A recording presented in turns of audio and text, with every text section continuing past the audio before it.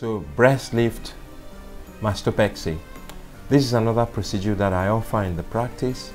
The type of patient that would come for this kind of or inquire about this procedure would be a female patient who feels that they've either lost breast volume or that their breasts are now saggy, commonly after breastfeeding.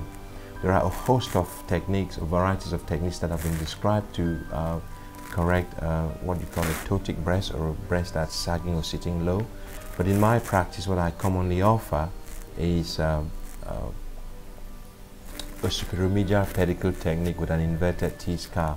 I've used a variety of techniques: vertical scar, short horizontal scar, but I find after having used a variety of different techniques that the superiormedial pedicle inverted T-scar works best.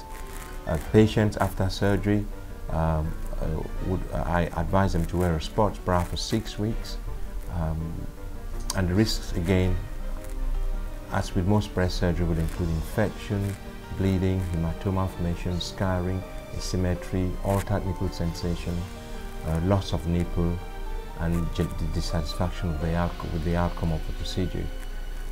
Follow-up again is at 1 week, 6 weeks, 3 months, and 6 months. And if they're happy at that stage, I do discharge them.